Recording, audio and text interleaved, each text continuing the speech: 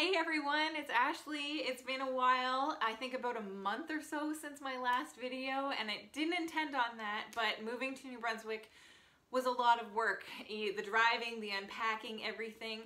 But the biggest reason is because we are actually a part of the Atlantic bubble in Canada, and New Brunswick requires you to self-isolate for 2 weeks upon arrival. So I couldn't get the internet hooked up, I had no cable, and no ability to do anything. So we were pretty busy like unpacking and getting settled anyways.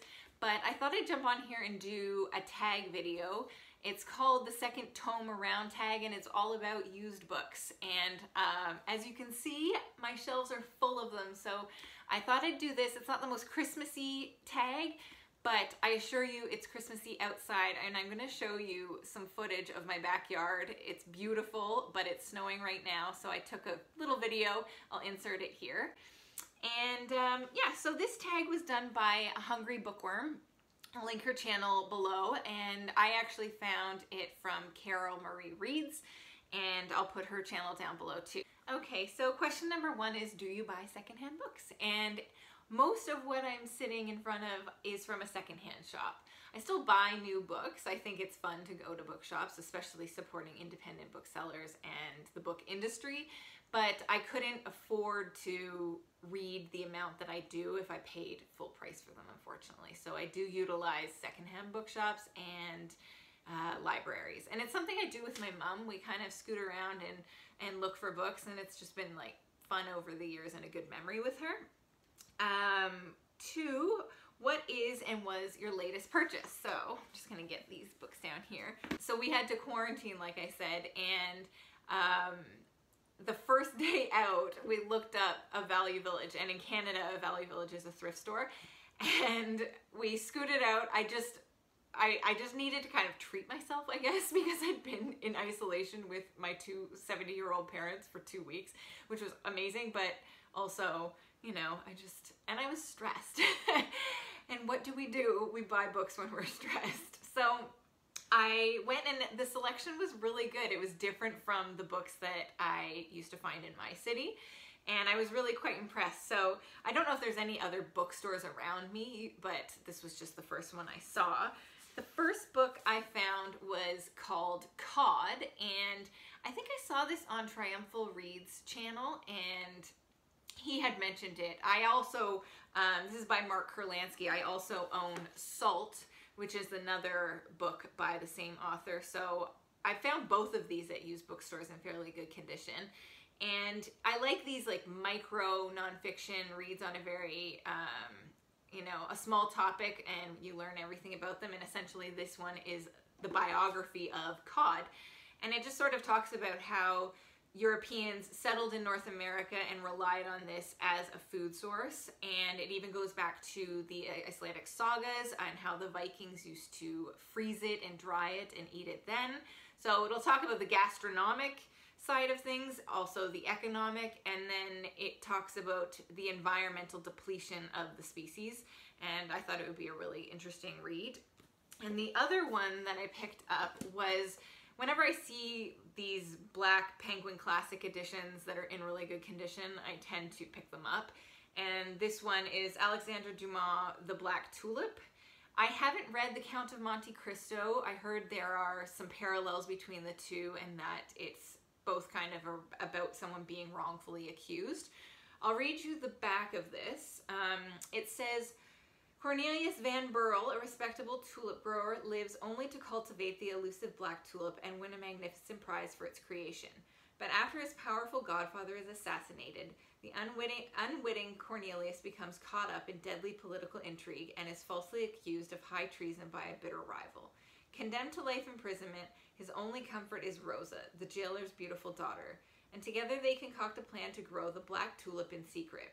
Dumas's last major historical novel is a tale of romantic love, jealousy, and obsession, interweaving historical events surrounding the brutal murders of two Dutch statesmen in 1672, with the phenomenon of tulipomania that gripped the 17th century Holland.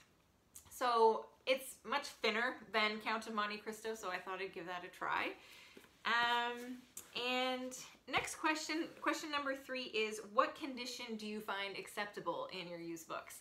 So I'm not really too picky about like broken spines or like little creases or folded over pages. I even sometimes like if I'm buying a classic and it has notes written in.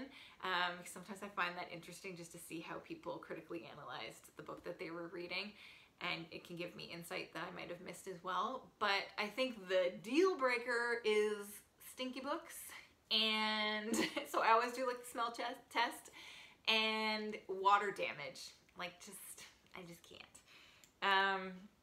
Next question number 4. After you have read said book, do you keep it or redonate? And I definitely redonate. I'll keep books that I want to build a library with. So whether it's like a 5-star read that I absolutely loved, or one I might reference, and now that I'm kind of doing these videos, maybe I would keep them on hand for that. But I typically give them to friends or donate them back to the thrift shop. I don't ever sell them. I don't know why, but I've only paid a couple dollars for them, so it's no big deal to me. 5, do you have a favorite place to go when you're looking for secondhand books? Now, in the city I used to live in Ontario, the whole city, there was not a single independent bookseller or used bookstore, which was really sad. The last one existed when I was in high school, and it was actually my English teacher's wife, and I used to go to that one. But after that, I had no way. I'd only go to thrift stores. But I'm going to show you photos of my favorite ever used bookstore, and it was in Inverness, Scotland. And I would say in Scotland, period, going to the used bookstores was surreal. This one was truly magical. It had different levels and winding staircases, and if you went to the top level, it overlooked, and in the center was the owner's desk, and he just faced all these books. It was heaven. To work there would be heaven. And yeah, I think that one was definitely, that was something I never experienced in Canada ever, and that would be my favorite. Next question, number 6. Number 6, hardback or paperback. And I have no preference. If I find it and I love it, it doesn't really matter. I know people kind of, the weight might bother the wrist or something like that, but yeah, in terms of secondhand, I'll pick up either one. If I'm buying new, it tends to be a paperback just because of price, which is sort of sad, but yeah. And I should probably support, you know, hardcover releases more.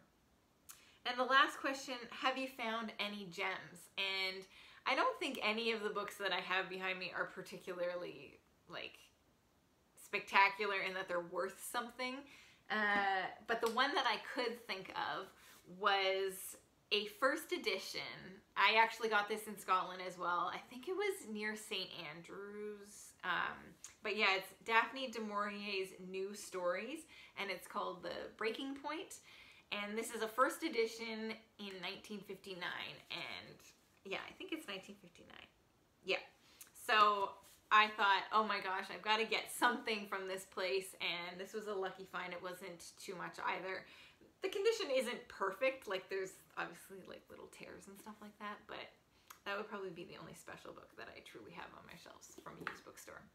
So that's it for the tag, short and sweet, and I tag all of you to do this, and let me know if you do it, because I'd love to watch your videos, or you can even answer the questions in the comments below. So I hope you're having a good December. It's good to see you guys again, or talk to you, and until the next time, bye!